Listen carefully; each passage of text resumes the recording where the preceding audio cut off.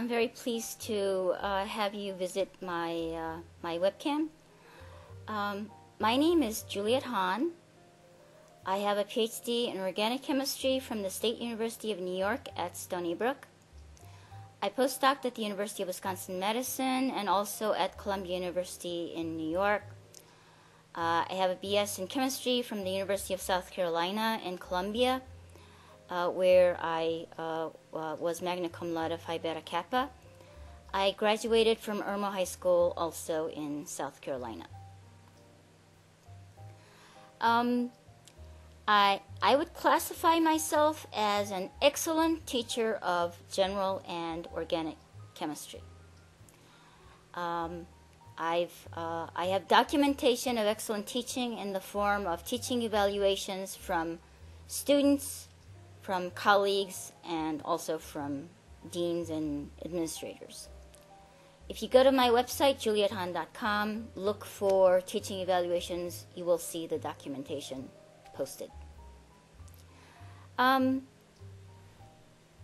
think what I bring to the table to a teaching position is that I have a lot of teaching experience. I've been teaching for about 10 years at the college level. And I've been teaching at a great diversity of geographical and socioeconomic level students. So, and from these students, I have excellent teaching evaluations. I think one of the big challenges of teaching general chemistry and organic chemistry is that despite the fact that these courses are the gateway to a lot of well-paying jobs, you know, medical school, engineering, chemistry jobs, and all these STEM-related jobs, a lot of students come in with an expectation of not doing well. Now, what happens when students come in not expecting to do well? Well, they don't do well. Why don't they do well? Is it because they don't have the background or they don't have, they're not intelligent enough? No. I think they don't do well because they come in expecting not to do well. And because they're expecting not to do well, they don't put in any effort. I think at the high school level, it's relatively easy, or at least it was for me. It's relatively easy to do well without really studying really all that much. Just by being intelligent and not really studying that much, you can do pretty well. I think the difference between high school and college is that at the college level, the most important predictor of success is that the student really puts in a lot of effort. So I think the job of the professor is to convince students that they don't want to believe the hype that general chemistry and organic chemistry are weed-out courses and you're going to do badly no matter what you do. To sort of try to get that out of people's minds and inspire the students to actually put in the effort. Because if they put in the effort, almost every student, assuming a reasonable background of courses from previous work, almost every student can do very well. But they have to put in the effort. I think the other thing that's probably more important than inspiring the students to put in a lot of effort, the other thing is if the students don't come to class, it's game over.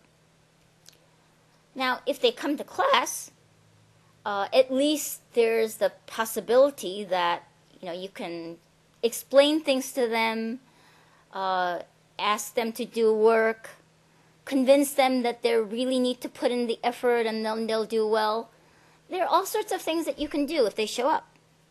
If they don't show up, there's nothing you can do. And I think studies have shown that students who don't come to class, just miss all the exams and quizzes, and usually don't do well. Usually the students who flunk out of classes are usually the ones that just didn't come to class.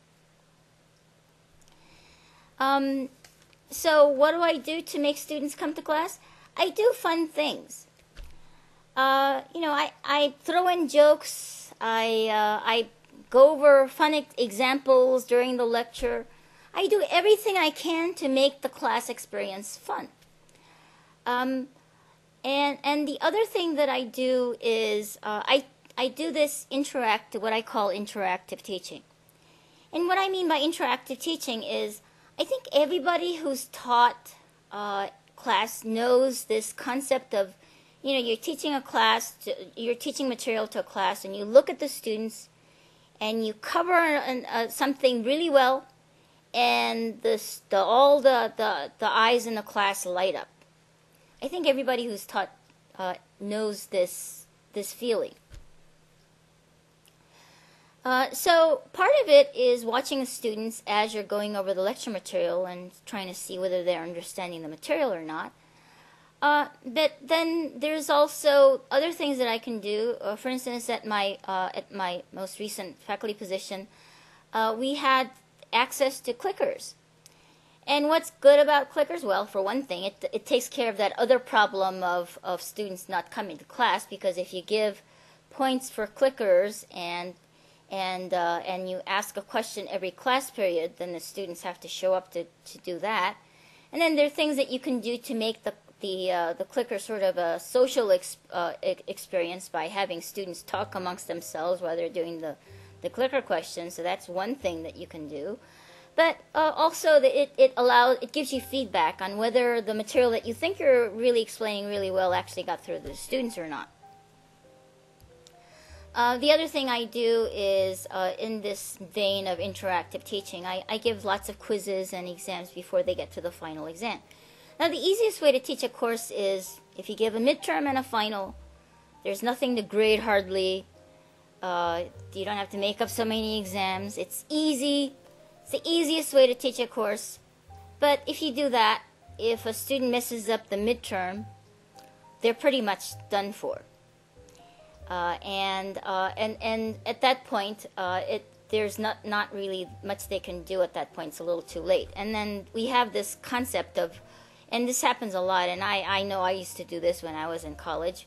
The cramming of the general chemistry material the night before the exam, the sleepless night, and you memorize everything for the exam, and then you get to the exam and nothing comes out of your hand. What I do instead of giving a midterm and a final is I give lots of quizzes in between exams, and I give lots of exams before you get to the final. I mean, I don't give a lot. I give like 3. But nevertheless, there's multiple opportunities to fail.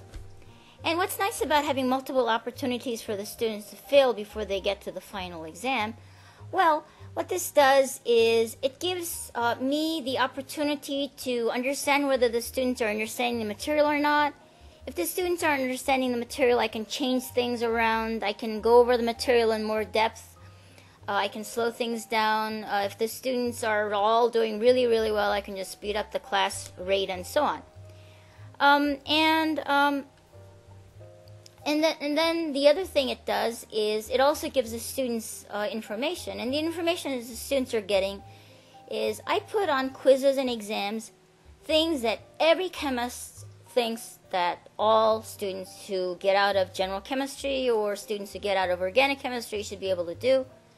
And when the students see this showing up on exams and quizzes, they know that these are things that I think are very important that they learn to do.